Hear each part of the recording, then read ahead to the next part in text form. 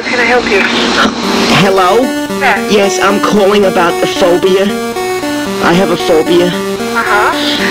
Can I speak to you about it? Well, is it that you wanted to make an appointment? Oh, it's funny because I'm afraid, and I just wanted to talk to somebody about that. We don't have a hotline. Pardon me? We don't have a hotline.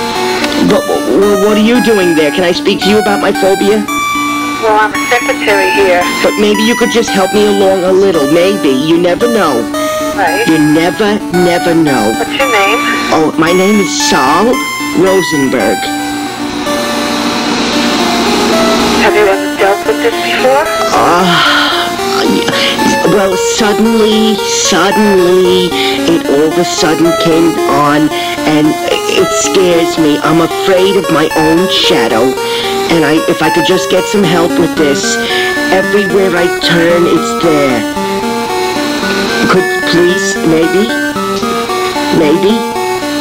Well, if you want to come in for counseling. I have this idea that my own shadow is always choking me, and he gags me, and have you ever gone for counseling? It's funny. It's a funny thing. He's always gagging and choking me. How old are you, Saul? Pardon me? How old are you? Oh, about 50, 51. And he's always, he creeps around me.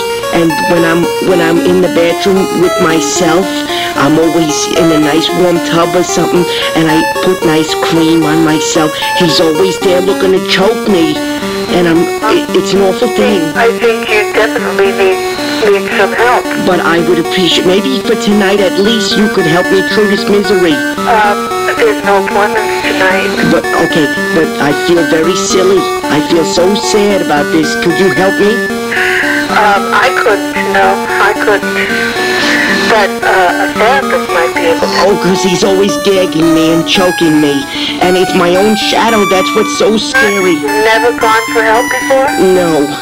Well, I think you should. You should seek some. Oh, you see? Oh, God help us. God help us, Jesus. God and baby Jesus help us. He always chokes me. Want to come in? Okay. Want to come in? Okay. Oh, God and baby Jesus. Could you help me? No, I couldn't.